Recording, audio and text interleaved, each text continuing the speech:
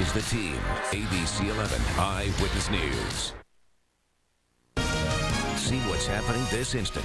ABC 11 Eyewitness News at 6 starts right now. Developing this morning, a deck collapse under investigation on the coast. More than a dozen people plunging to the ground below as they posed for a family picture. Plus, a big day today for Team USA, the women's soccer team getting ready to battle it out in an epic rematch in the World Cup final. And we are still talking about The Works, a spectacular show for the capital city.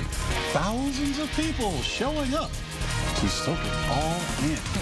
72 degrees on this Sunday, July the 5th. Hope you had a good time at The Works. I'm Anthony Wilson. And I'm Caitlin Canoe. Yeah, great to have you with us this morning. Out of the three of us, I'm the only one who stayed up to watch fireworks. She is knocked out. I will be dragging this morning. You two are going to have to carry the load for me. Okay, we can handle it. Okay. Yeah, we'll try. All right. Yeah, I think it was 8:30, and I was gone. I'm kind of jealous Completely right now. gone. Didn't hear a thing. Me either. I didn't hear Wow.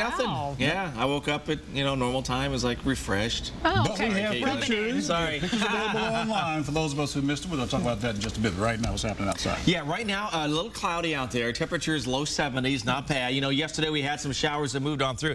Caitlin and I were talking. We just left downtown, and it opened up. I was telling a few folks, you might want to get a little shelter here pretty soon because the heavy rain moved on through. But most of the day was just fine. I mean, the hit or miss showers across the area were pretty spotty. So a lot of you enjoyed the fireworks last night. 68 degrees in Roxborough, 68 in Sanford, 70s elsewhere this morning. We'll see temperatures climbing all the way up to the upper 80s this afternoon. The breeze will be less noticeable. I mean, yesterday we had gusts over 20, not nearly that today out of the south-southwest. Numbers will be in the upper 80s. And we do expect now to be a little warmer next week. We talked about some low 90s coming back into play. More details on that coming up in a few minutes.